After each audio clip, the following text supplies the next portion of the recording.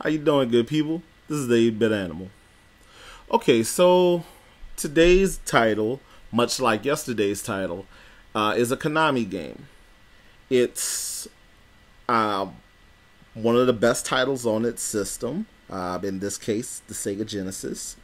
And instead of it being a shoot-'em-up, it's a side-scroller. It's a side-scrolling platformer. There's some medieval mixed with technology stuff going on, knights and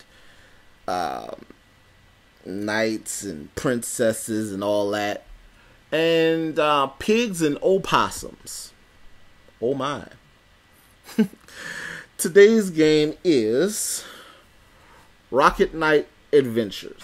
On Rocket Knight Adventures, you play as an opossum by the name of Sparkster, who is a knight on the planet of Elhorn and a member of the kingdom of Zebulos. Now, during the course of the game, some pigs from a warring faction, from a faction that Zebulos is warring with, they attack. There's a corrupt knight by the name of Axelgear. He kidnaps a princess. Just a whole bunch of stuff is going on in this game, story-wise. But the point of the game is to defeat Axelgear, defeat the pigs, and rescue Princess Sherry.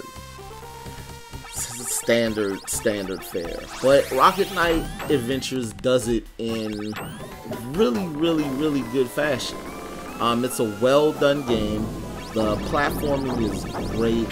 There are a lot of mechanics involving, little things that possums do, like hanging from tree limbs by their tail, stuff like that.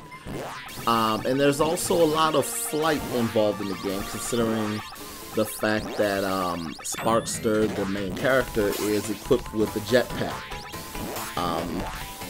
There's a charge attack that will allow you to spin with your sword sword outstretched.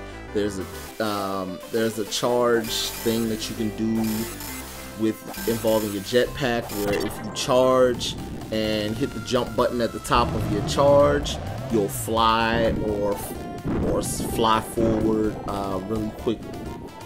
Now, Rocket Knight doesn't reinvent the wheel, but what it does in amazing Konami fashion. It's a really well done game. It's an example of what a good side-scrolling platformer is supposed to be, and I heartily recommend this game. Now, there is a sequel to Rocket Knight Adventures called Sparkster. It was released on the Super NES. I don't know if it was released on the Genesis in the States. There's also a bit of a remake, if you want to call it that, just simply called Rocket Knight, which was released on PlayStation Network and XBLA. It was released a couple years ago, so about, I would say, 2010, and it's still floating around out there. So if you really want to try that remake, you could check that out. It shouldn't cost more than $10.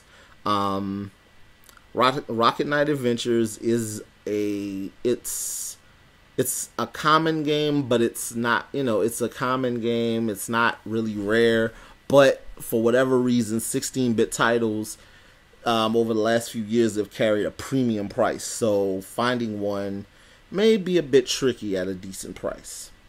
But again, if you like side-scrolling platformers, you should really play Rocket Knight Adventures. This has been the 8-Bit Animal, and I will catch you beautiful people tomorrow.